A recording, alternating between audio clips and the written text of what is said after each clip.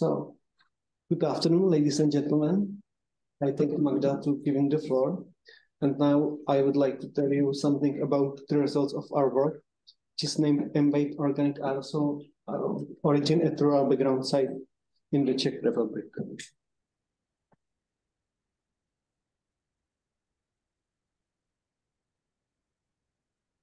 Organic aerosols are one of the main components of atmospheric aerosol. They're present in atmosphere, affect air climate, ecosystems, and human health. And this particle can be anthropogenic or biogenic and can have primary or secondary source. The sources of this particle are not very good characterized in areas of Central Europe because we want to characterize them at rural background site in Central Europe, in Bohemia, Moravia Highlands, at National Atmospheric Observatory Košetice. And in this presentation, I will talk about the results of 4 measurement campaign, which characterize for season of the year 2019. In our work, we use data from 2 measuring instruments. Online aerosol mass spectrometer was measured by seat of AMS, which measured organic aerosol mass spectrum, sulfate, nitrate, and ammonium and chloride ions. And online measurement of light absorption on aerosol was measured by ethylometer type AE3T3, which measure concentration of black carbon and black carbon from fossil fuels and biomass burning combustion. Among other, source apportionment model was used to source apportionment of organic aerosol. Namely, positive matrix factorization model was used. PMF, it's positive matrix factorization. Input matrix to this model was organic aerosol matrix from seat of AMS, and this model recalculate this organic aerosol matrix into source-specific chemical fingerprints and contribution over time. Now let's talk about the results of our work. In individual season, we was characterized 5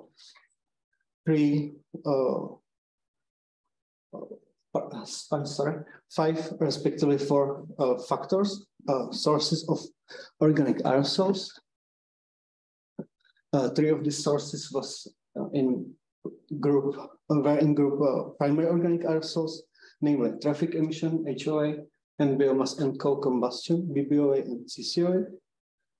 Remaining 2 factors was in group secondary organic aerosol, namely less oxidized organic aerosols and more oxidized organic aerosols. These factors profile have characterized daily trend, daily course, which is namely related by anthropogenic activities and by boundary layer height of atmosphere. The highest concentration of organic aerosol were measured in the summer season, but in summer were the lowest share of the primary sources. The highest share of primary sources were in winter season. On this slide, we can see how we look on meteorological condition in individual season. We also calculate backward trajectories for every hour. These trajectories was clustered for each season. And we look on boundary layer height, what was calculated from satellite measurement for every hour, and on ventilation index, which was calculated from boundary layer height and wind speed data. In individual season, we have 4 respectively 5 clusters. in winter was dominate clusters from continent, and in summer, spring, and autumn was dominate clusters from the marine. The concentration of factors was influenced by these clusters by backward trajectories. The highest concentration was measured for continental clusters in summer for southwest cluster. On this slide, we can see a daily trend of ventilation index for individual season. The lowest value was measured in winter. The highest value was measured in summer. And now we can see a correlation between concentration of individual factors with ventilation index. The highest value were in winter, and correlation between HOA factor and LO factor in other season was mainly by the same journal curves of these factors and ventilation index. In conclusion, the highest concentration of organic aerosol were recorded in summer, mainly due to meteorological situation. For winter, spring, and autumn, 5 sources of organic aerosol were recorded. For summer, 4 sources of organic aerosol. The largest share of primary factors, 28%, was found in winter, the lowest 20% in summer. In winter, is station influenced by local and regional sources, and in summer by transport. And significantly dependence on the concentration of individual factors and origin of the air masses and on the higher of bundle layer height was proved. This work was supported by this project. And I thank you for your attention, and I'm ready to your questions.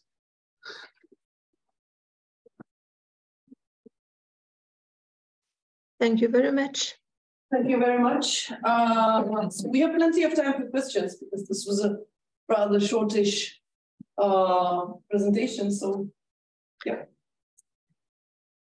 Thank you for your interesting talk. I would have 2 questions. First, so you measured some concentrations of aerosol at some site. Yes.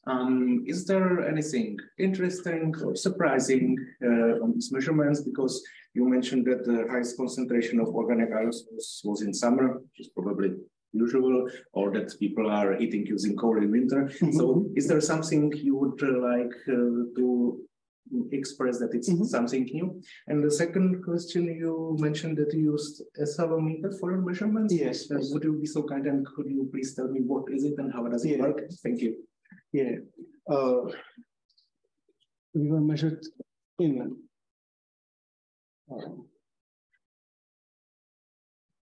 sorry. I stop sharing my screen.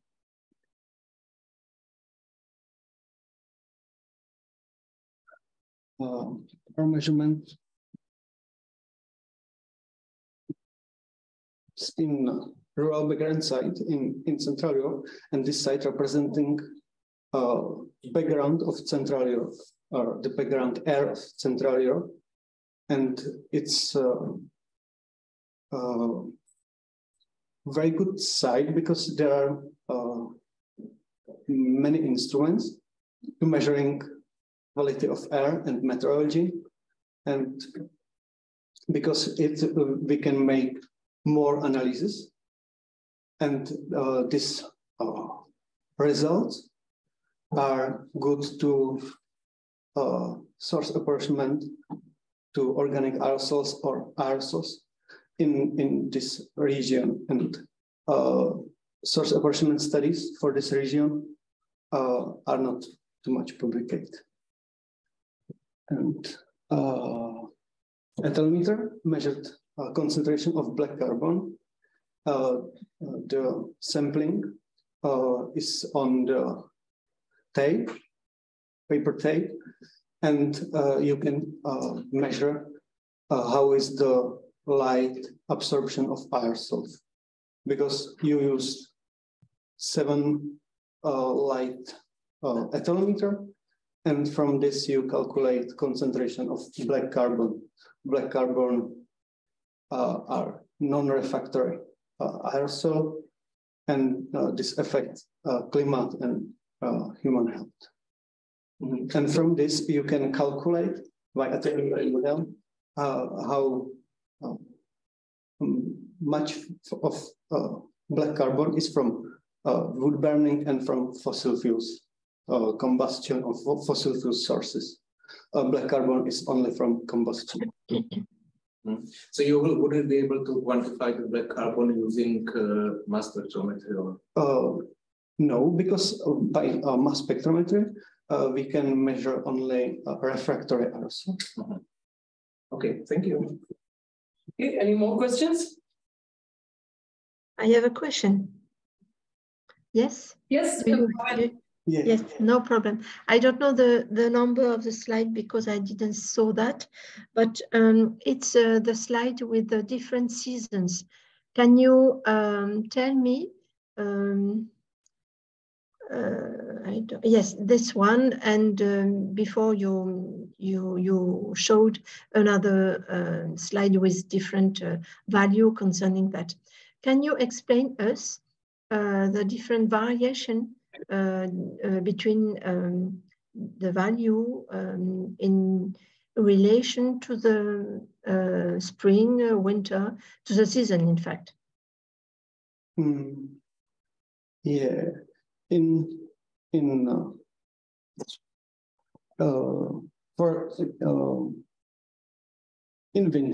the source of organic aerosols are mainly regional and local and regional, and influenced by boundary layer height and ventilation index, and mixing the atmosphere, because on this region can be any inversion of temperature, and in this type of meteorological situation, emission from biomass burning and coal combustion are in the lower in atmosphere, and we measure this fresh or less oxidized emission. And in spring, we can see any changes, more changes in boundary layer height, in daily courses, in day, and longer trajectories, big trajectories, and more sunlight and more reaction in atmosphere, and this all have an influence on the daily trend of these pollutants, of this source, of these profiles. Did you have an influence of the water, or of the humidity or water content of the atmosphere, or I don't know exactly, but this one? Yeah, we measure the relative humidity of our sampling aerosol, and we measure relative humidity of atmosphere. And when we have any, in winter, is higher relative humidity of atmosphere, and we have higher, bigger particles, and any reaction in the water system more than in spring. Okay. Thank you. Thank you. Some more questions? Yeah. Well, just very short. You use actually two terms which I didn't understand, and that was the ventilation index and backward trajectories. Would you please be so kind and could you comment what does it mean? Yes, backward trajectories is we look on data from measuring on many stations, and look how was the trajectory of air masses which come to our station. And after then, we clustered this data, these trajectories to any clusters, to one line. And after then, we can see in start of January, we have any continental clusters. And was there any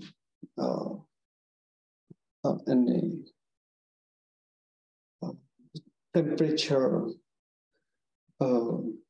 Sorry.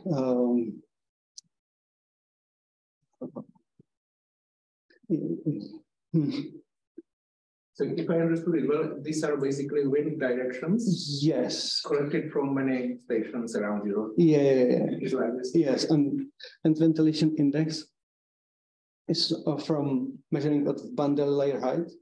Bundle layer height is high. It's layer of the atmosphere where are the mixing of the atmosphere, and up this bundle layer height is inversion, can be inversion, and we measure this height, and after then we calculate it with wind speed and look on the mixing layer of the atmosphere. How is mixing of the atmosphere? Okay, so this WS is wind speed. Yeah. Okay, fine. Thank you. Okay. Thank you. If there aren't any more questions, so let's thank our speaker again.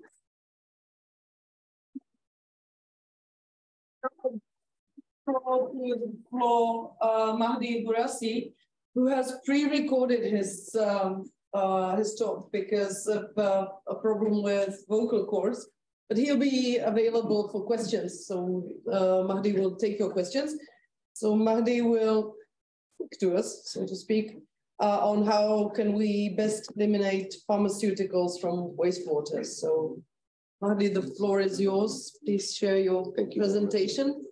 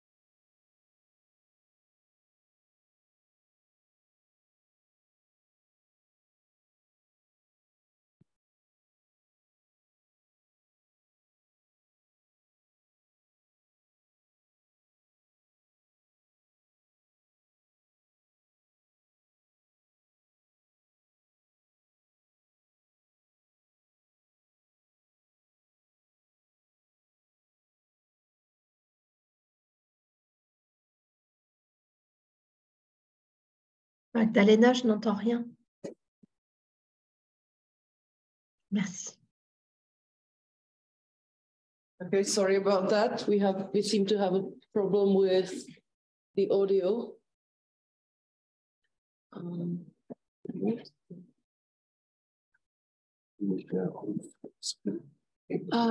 No, I think we need to. Wait a minute. Let's see.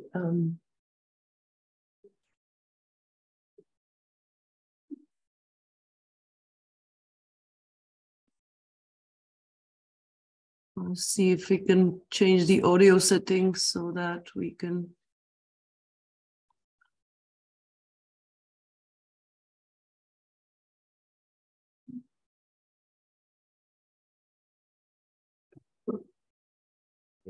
Are you sure you cannot speak now? I know, I'm sorry, but okay, so let's try now. Which one is this? This one? Can you share like everything? Okay, we'll have to start from the beginning, right? Let's learn first why we need to eliminate. Can you hear it now, Sondin? Yes? No, it was, Sondin put a finger up, thumb up if you hear us. Okay. My microphone, okay. It's good for me. Okay, yeah, so you heard the presentation before. Okay, yes. So no problem. From the beginning, so that Sondin can hear it. Okay, great. Can you see the presentation?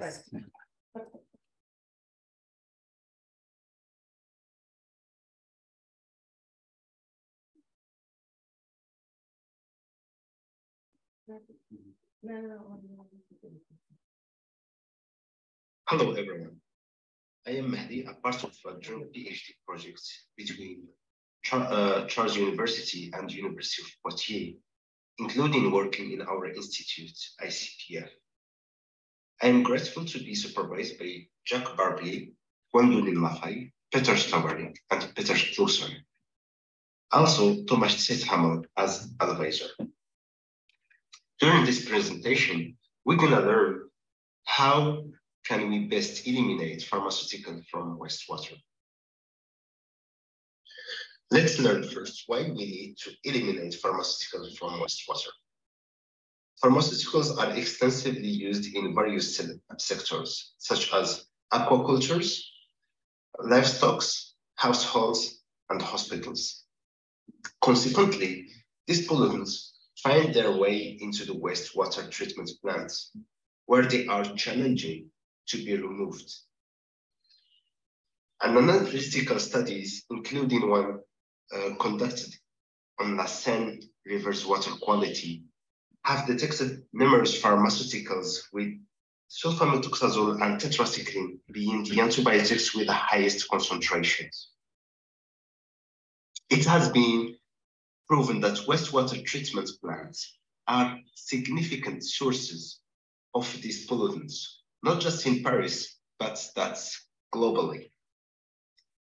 This persistence and high activity of these pollutants, even at trace concentration, have serious consequences. They can degrade ecosystems, contribute to the development of antibiotic resistance among pathogens.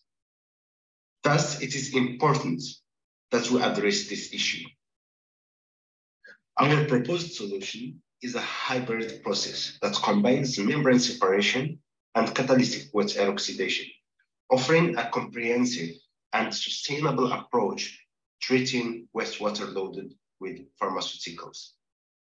Initially, the polluted water undergoes membrane separation, which yields to a clean water through permeation.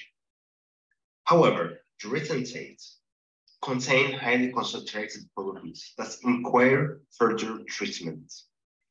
To degrade this retentate, we employed catalytic wet air oxidation. This process relies on catalysts and specific conditions such as temperature and pressure.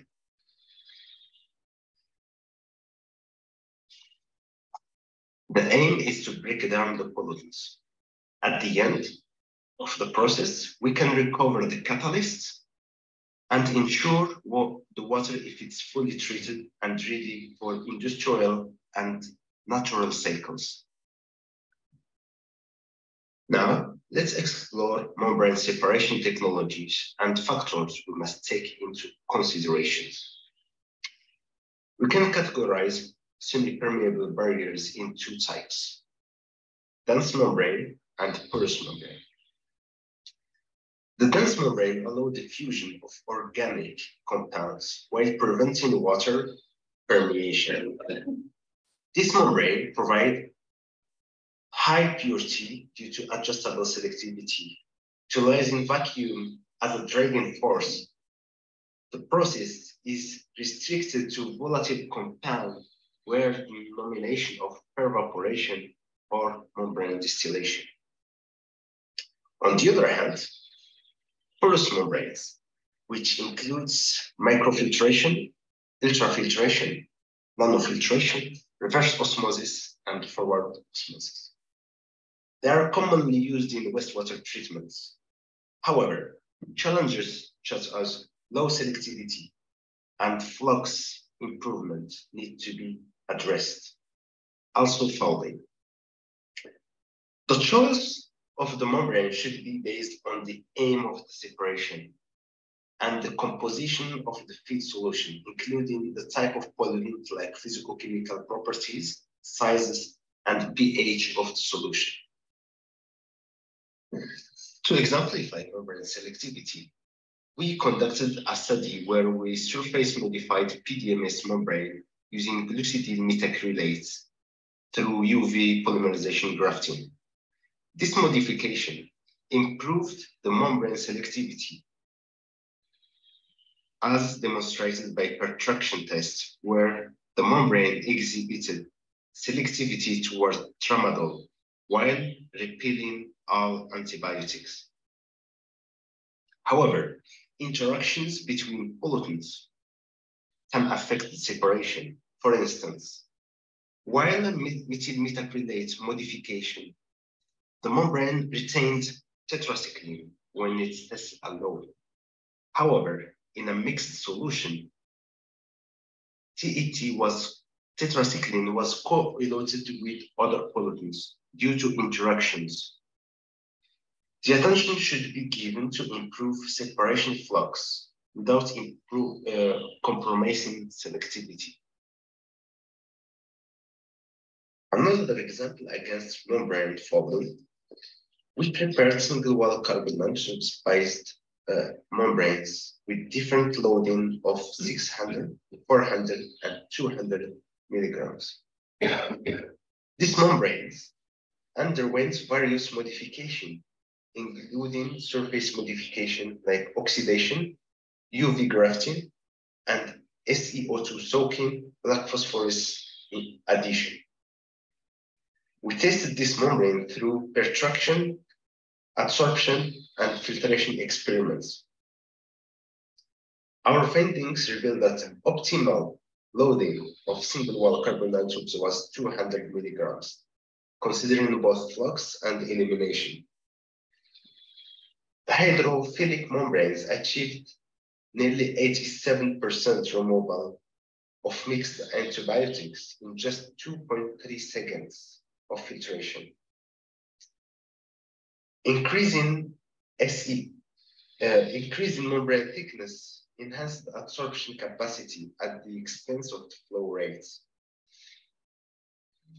Furthermore, SeO2 incorporation and UV grafting increased porosity and facilitated antibiotics diffusion through single-wall carbon nanotubes membranes.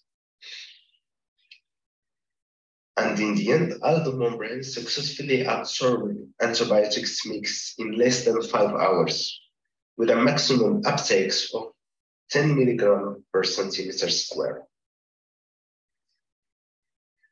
While membrane separation are practical and widely used, they should not be utilized alone. Membrane separation generates retentate, which consists of highly concentrated pharmaceuticals. Therefore, a subsequent safe degradation process is necessary, like catalytic water oxidation, providing a sustainable degradation process for concentrated solutions. The aim of this process is to fully mineralize the pollutants, or at least degrade them into biodegradable byproducts, such as acetic acids. It is essential to conduct toxicity assessments before releasing the treated water. Let's consider an example of catalytic water oxidation of tetracycline using a 1% platinum over cerium and zirconium oxides catalyst at low operation conditions. The catalyst was prepared using ion exchange methods, and both hydrogen chemisorption and TEM analysis confirmed a homogeneous distribution of metal over the support, with nanoparticle size of 0.96 nanometers. The catalytic degradation tests with fresh catalyst achieved 98% tetracycline conversion in less than 2 hours. Second and third cycles reached 60 and 50% tetracycline conversion, respectively. Both curves were positively regressed, demonstrating the interrupted catalytic degradation. The used catalyst was successfully regenerated by heat treatment, and it regained its full initial activity and performance. The elemental analysis revealed carbon deposition over used catalysts of 2.3 till 3.8%. To determine whether it was carbon coke deposition or strongly absorbed tetracycline fragment, we calculated CH ratio. Interestingly, all used catalysts exhibit similar ratio to tetracycline, indicating that most deactivation resulted from absorbed TET fragments on the surface in the process of being degraded. Additionally, toxicity and biodegradability tests confirmed that treated tetracycline solution via catalytic wet oxidation is not toxic.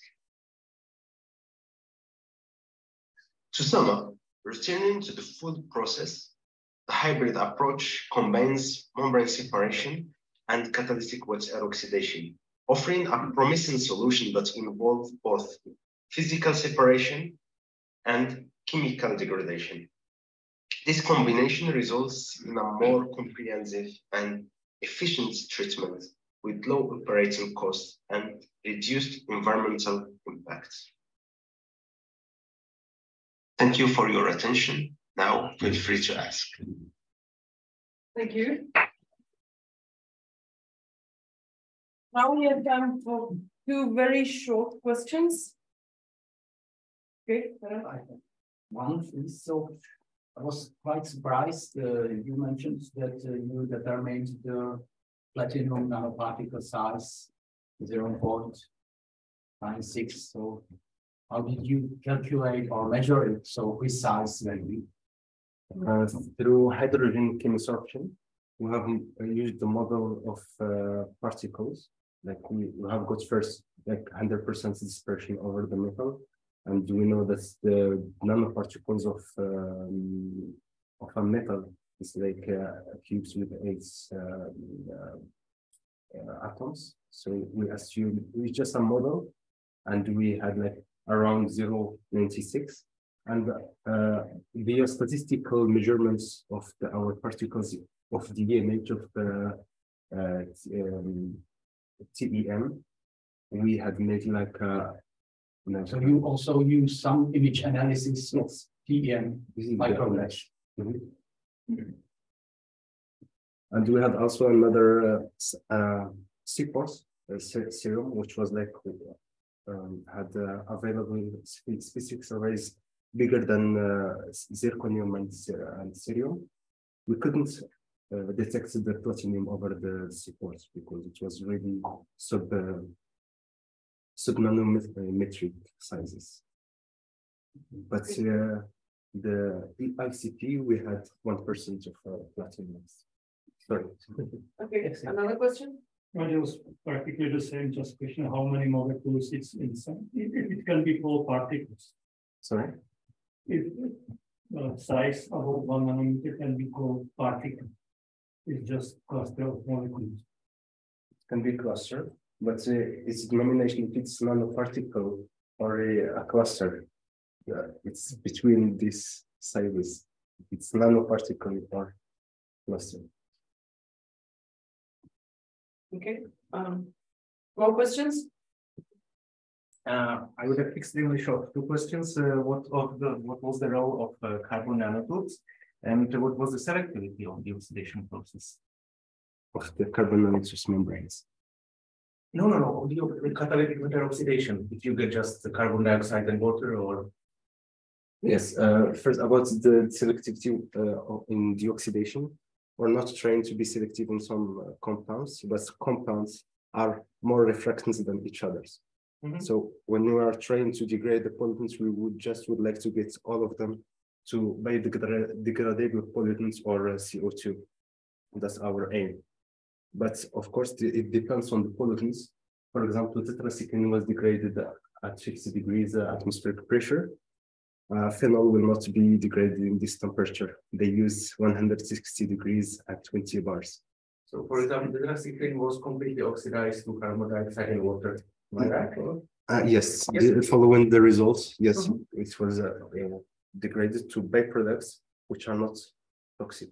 Because I have made the HPLC-MS, we have detected a series of pollutants, but it was not efficient to detect all of them. So we have made toxicity tests to see if they are toxic or not. Okay, so there's some mixture of oxidative products, but low concentrates. And you only check the viral, yes, and toxicity. Okay. No, please, no. We're already behind schedule, so I'd like to thank Mahdi once again. And to the floor, Martin Kurfiřt, who will speak to us about the detailed investigation of human galectins 1 and 3 by employing selectively deoxyfluorinated and acetylactosamines. N-acetyllactosamines. Sorry about that. Please. I'm sharing, or I think so. I think, yeah. Sondrin, can you see the share screen? Yes. Okay. Perfect. No problem. Yeah. So the floor is yours. Thank you. Good afternoon. So in a few minutes, I would like to share with you my research, which is focused on investigation of one interesting protein, so group of proteins which are called galectins. Why would somebody want to do so? Human galectins are proteins which binds carbohydrates. It's family of 15, 16 proteins up to date, and its number is still growing. So it's quite active field. And here you can see the two prominent examples of galectin family, galectin 1 and galectin 3. These two proteins are they are the most biometrically significant protein from the galectin family so far. Galectin 1 forms dimers in the solution. Basically, the galectins are consist of so-called CRD, carbohydrate recognition domain. It's this part which is able to recognize carbohydrates. Galectin 1 in solution forms dimers, whereas galectin 3 can form oligomeric structures. This is just about the structure of galectin. And galectin functions. The galectin can function extracellularly as mediators of some signals. They recognize some carbohydrate motifs on the surface of cells, and they regulate some processes. For example, they can regulate gene expression on immune responses. And if these processes are misregulated, it can result in cancer or fibrotic diseases. And this is the reason why it's interesting and important to study galectins, because we can therapeutically intervene in some of these conditions. For example, Swedish pharmaceutical startup Galecto introduced its galectin 3 selective inhibitor TD139, and they were able to push it to the second phase of the clinical trials, again, idiopathic pulmonary fibrosis. Okay, so how to study such a thing as a galectin? We can prepare a suitable probe, and we can let the probe interact with galectin to see some effect. We decided to use this disaccharide scaffold, so-called LACNA or N-acetyllactosamine scaffold. And as you can see, the galectins are quite complex molecule. One probe is not enough. So we decided to prepare series of probes, and we used the deoxyfluorination, which is in our lab a really established strategy. These compounds have been synthesized 2 years ago, so it's quite, I would say, old results, but it's still relevant. And as you can see, we prepared all series of fluorinated compounds, fluorine in each possible position as a replacement for hydroxyl group. After the preparation, we tested the inhibition potential of these compounds to the galectin-1 and galectin-3. Just briefly, these three compounds are not interesting because they didn't bind to the galectins. So I was focused on the first three ones because we can see quite interesting differences in the binding potency to galectin-1. For example, 2' compound, maybe it's good to note the numbering is in this cycle is with prime side, in this cycle it's without prime side. So just for you to know. And let's go back to the results. In the case of galectin-1, for example, there were quite huge difference in the affinity between 2' compound, this one, and 3' compound, this one. Almost 15, one of the magnitude difference. In the galectin-3, there were no such a difference. So this was interesting finding, and I was focused on why is that so.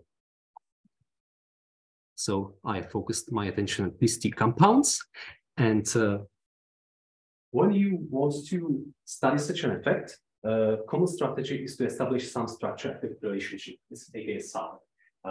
So it's some relationship between chemical structure and biological activity.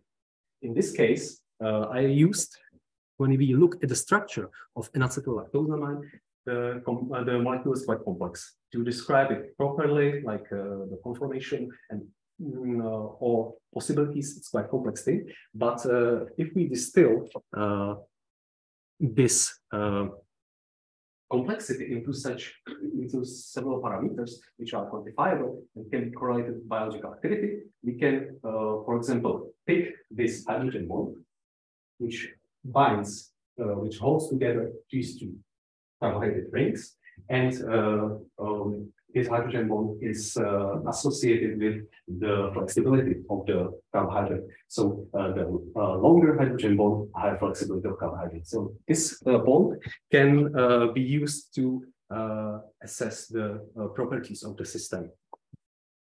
Also, we can use the some additional metrics, for example, P and C glycosidic angle. This is dihedral or torsion, the first torsion, second torsion. As a whole, these data can describe the molecular structure itself. Okay, when we know what is interesting to measure, we also have to measure it somehow. And in our case, I was lucky enough to be able to produce single crystals for X-ray analysis. So we performed X-ray analysis of these three interesting compounds, and here you can see the results. The first column corresponds to the length of the hydrogen bond. Second column, P angle, third, T angle, and these two columns correspond to the inhibition potency of compounds to galectin-1 and to galectin-3, as I showed you previously. Interesting thing is when we correlate the length of the hydrogen bond with the affinity to galectin-1 and 3, we observe very nice linear correlation in case of galectin-1. Whereas in case of galectin-3, there is almost no correlation. This is quite interesting results because it tells us that galectin-1 is sensitive to light inflexibility.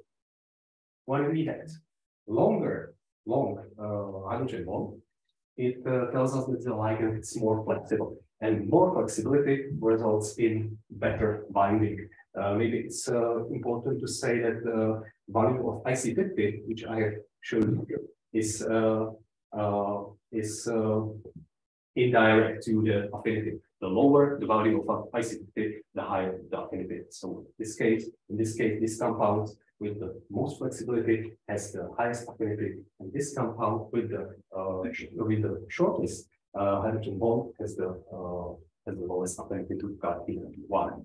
So this is quite interesting thing. And why is that so?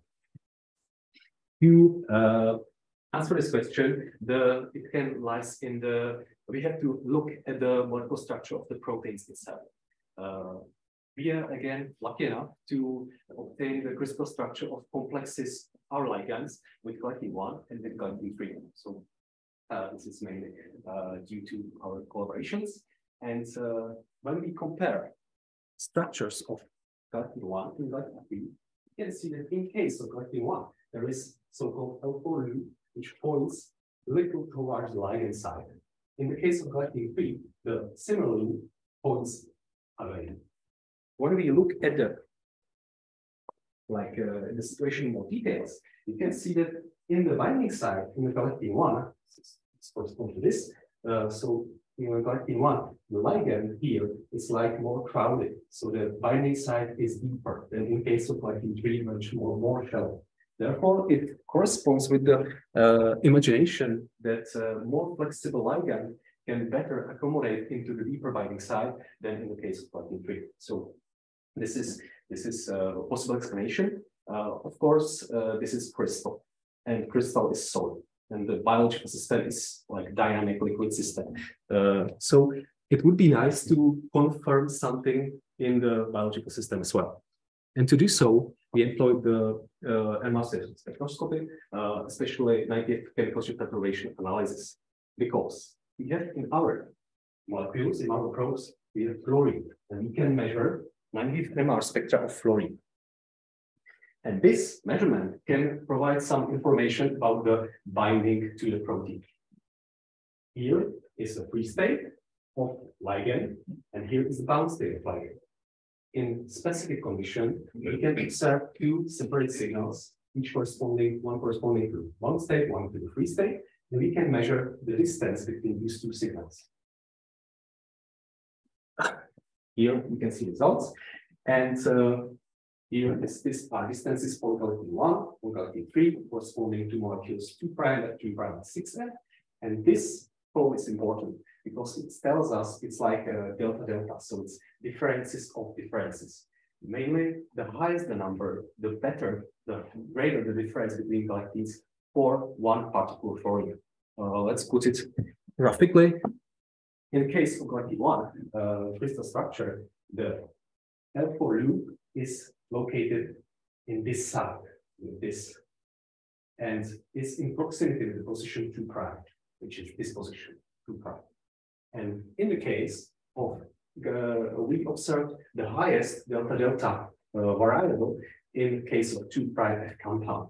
This corresponds to the theory that this position 2' is affected by the L4 loop in case of galectin-1, but it's not affected in case of galectin-3. Here is exposed in the solution.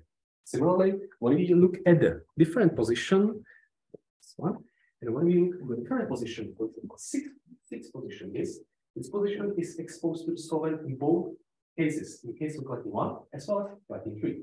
And when we measure this analysis, there is almost no effect. So it makes some sense.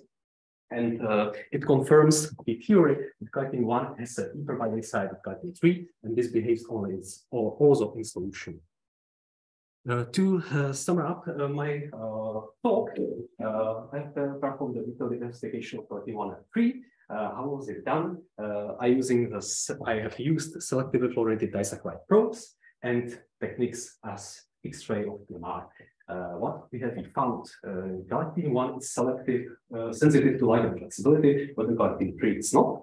Why is that so? I'll show you that this is because of the deeper binding side binding pocket in the case of galectin-1 than in the case of galectin-3. And important thing, why it's good to know, it tells us that flexibilization of the system can lead to higher affinity to galectin-1, and vice versa. Rigidification can achieve a higher selectivity to galectin-3. So this can have some like consequences for pharmaceutical industry. Hopefully. Thank you very much. Thank you very much. Very nice talk. Thank you for this very quick-paced talk. You've managed to catch up for the lost time, so thank you very much. So any questions now? Okay. Just a... okay, so let's give priority to Sandrine as a member of the jury. No problem. On the slide 3, please. Can you show me the slide 3? Yes, that was this one, I think so.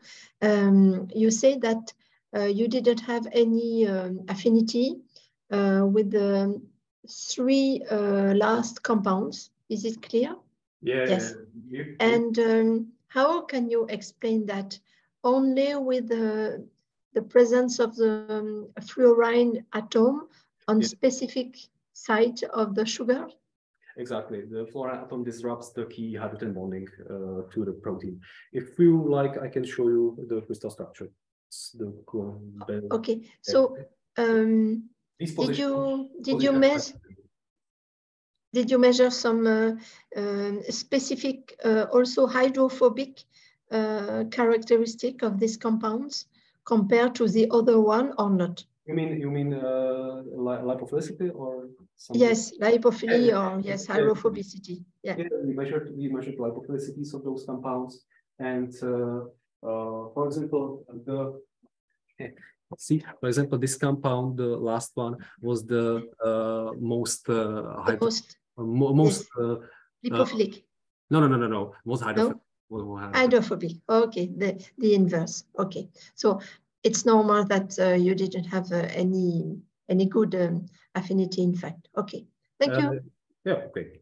No. Thank you. So, another question? Okay, so thank you for a very nice and inspiring talk. Okay. I would like, you mentioned that the higher is the rigidity, the higher is the selectivity. It's more complex, but to put it simple, it's. And what did you mean by selectivity exactly? I can show you. In this case, yeah. For example, this compound has the highest rigidity of the system. And here you can see that there is the highest ratio between galectin-3 and galectin-galectin. So in this case, it's selectivity like between 2 galectins. Yeah. Okay. Thank you. Okay. Thank you very much. So I think we will stop here to really keep the schedule to what was originally intended. So I'd like to call to the floor Vojtěch Hamala, who will give us a talk on Organoruthenium glycomimetics as selective galectin-1 inhibitors. So we stay in the topic.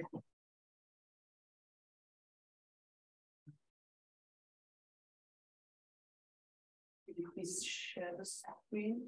How do I start the presentation here? Yes. Okay.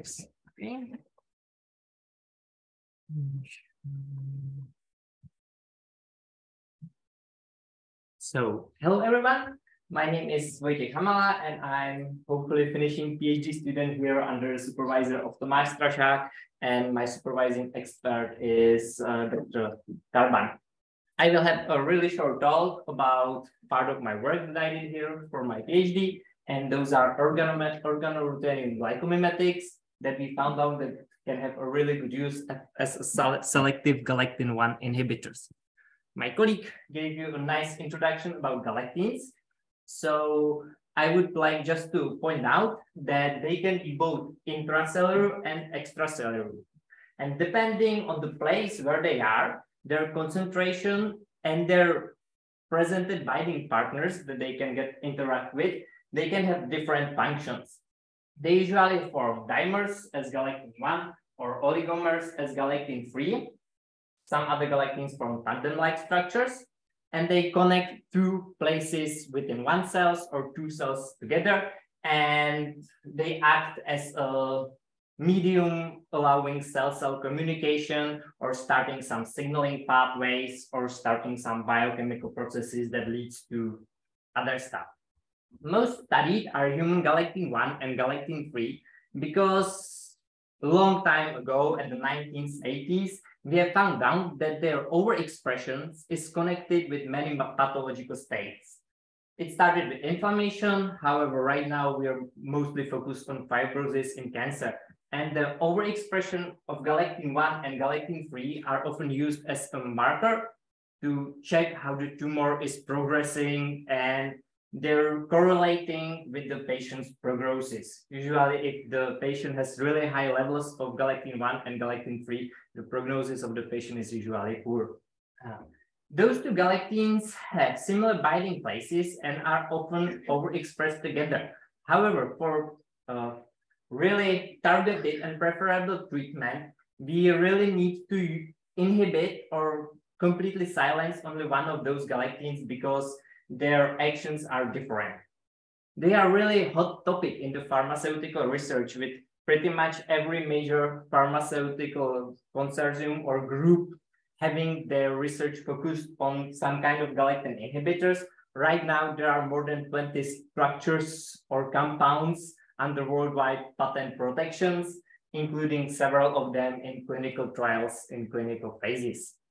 My compounds will focus on inhibiting extracellular galectin-1 in tissues. So some things that the high level of extracellular galectin-1 does. It interacts with leukocytes, especially T cells, and it prevents them to enter the pathological tissue, the tumor usually, from bloodstream. And at the same time, it pushes the present leukocytes, T cells, from the tumor to limbs, somewhere away.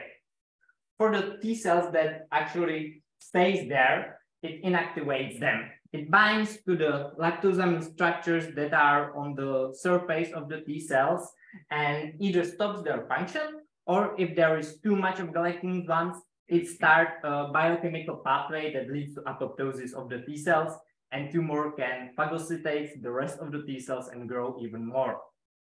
At the same time, the high levels of galectin-1s interact with the lactosamine or oligosaccharide structures that are on top of tumor cells, and they reduce the adhesion of two tumor cells together, which leads to one or group of tumor cells to leave the main tumor and get somewhere else, get into the bloodstream or get into other tissues, which is called metastasis.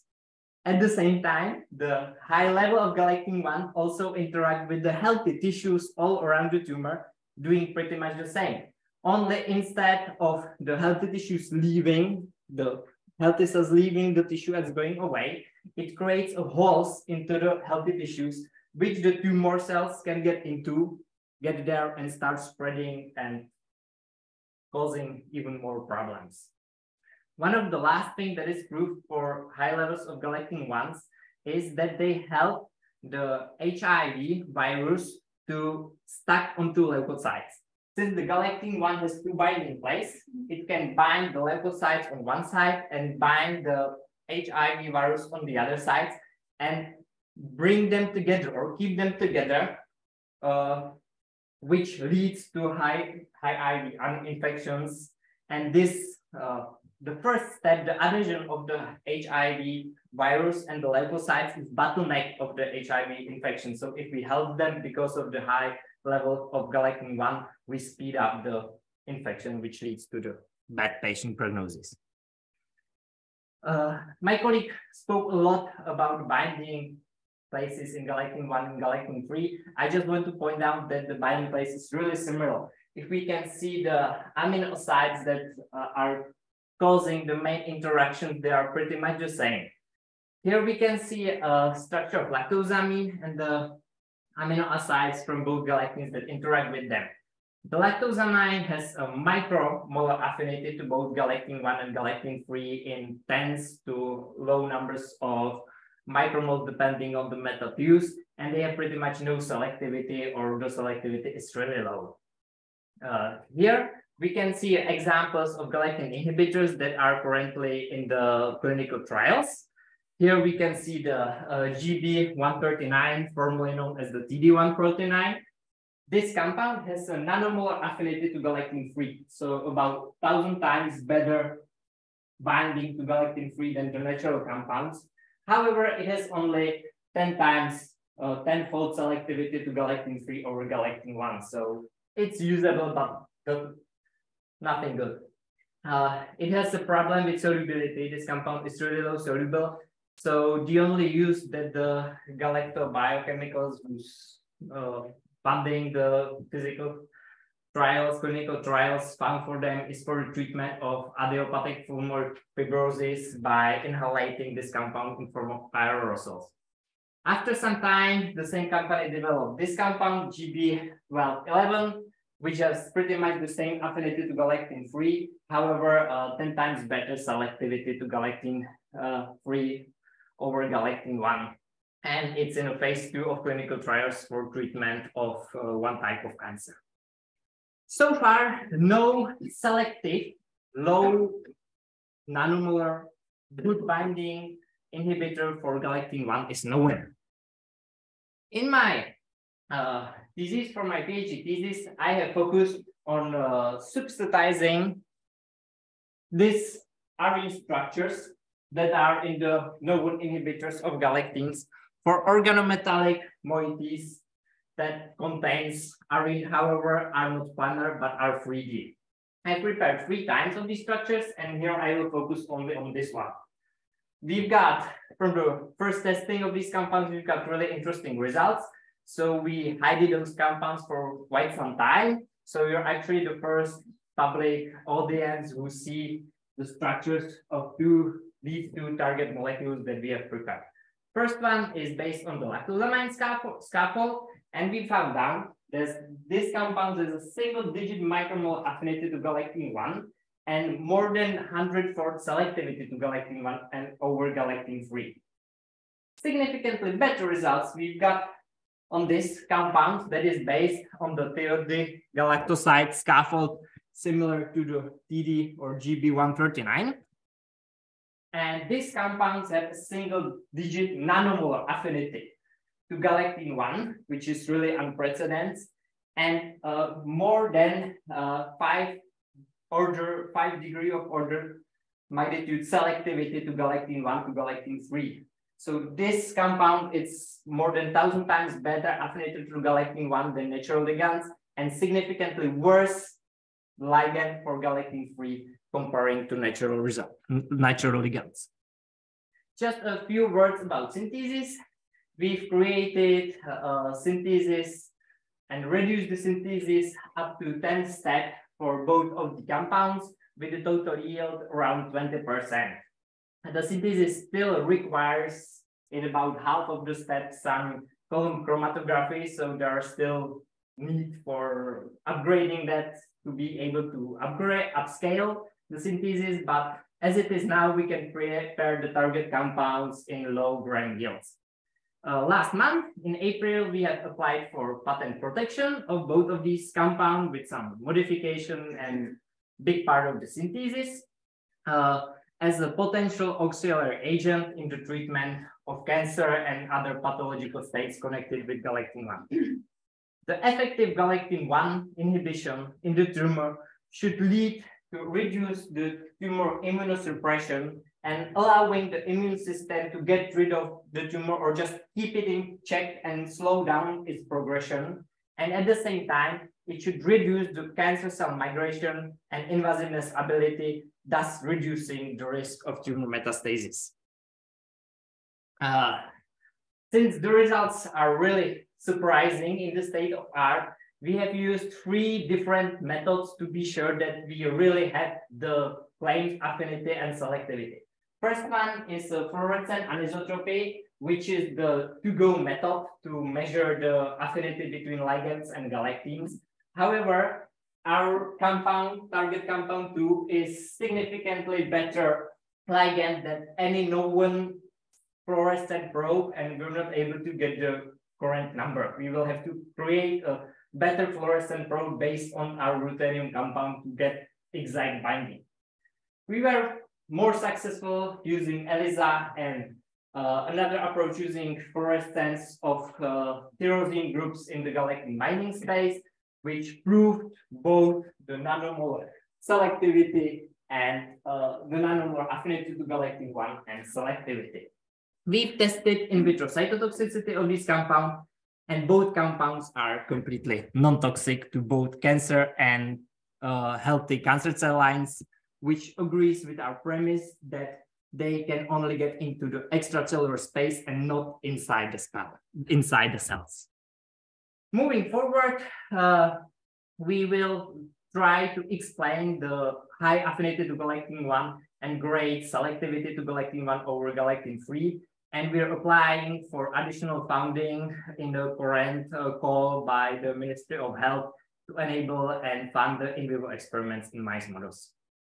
Thank you. Thanks, these grants, for funding my research, all of my collaborators, and all of you for my attention.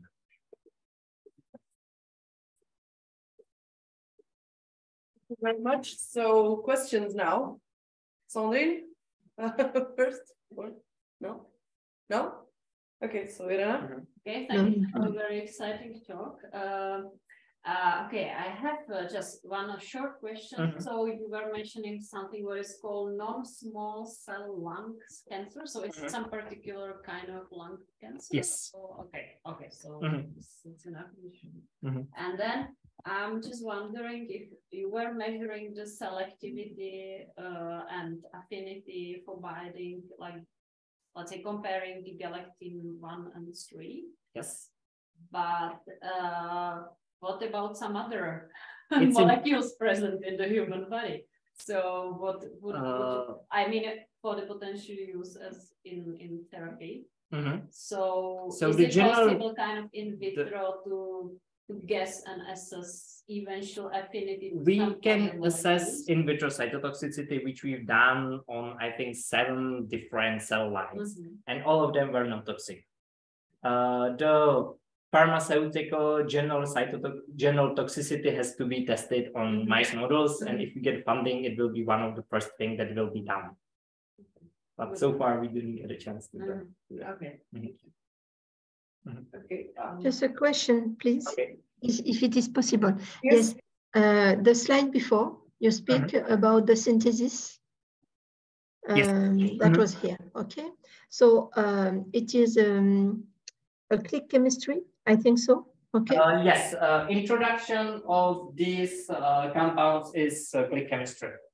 Yes, and concerning the click chemistry, it is 81% yield, I think so. I saw that. I think the click chemistry gives over 90% yield. It's actually the steps before that that lowers the yield, but the click chemistry in this case works perfectly.